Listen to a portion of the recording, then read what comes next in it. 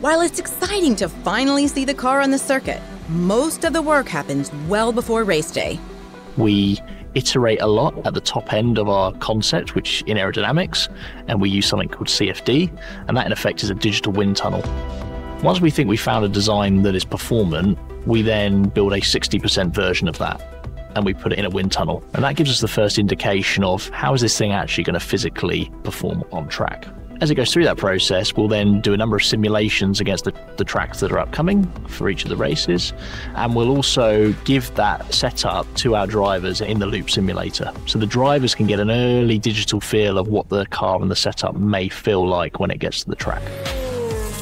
There's a lot of things that you analyze or work on before you even get to the racetrack, including, of course, spending time on the simulator as well, to really try and optimize the car as soon as it hits the ground.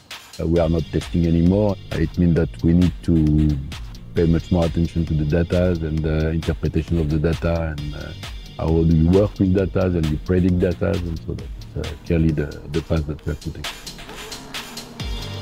The difference is this: a car now, when you build it and bring it together, so 20,000 different components, you can build it in a week and it all fits together perfectly because it's been designed everything in a digital world. 20 years ago, you'd build it and a wishbone would be going through a piece of bodywork, you'd drill that out, then you find an axle's in the wrong place.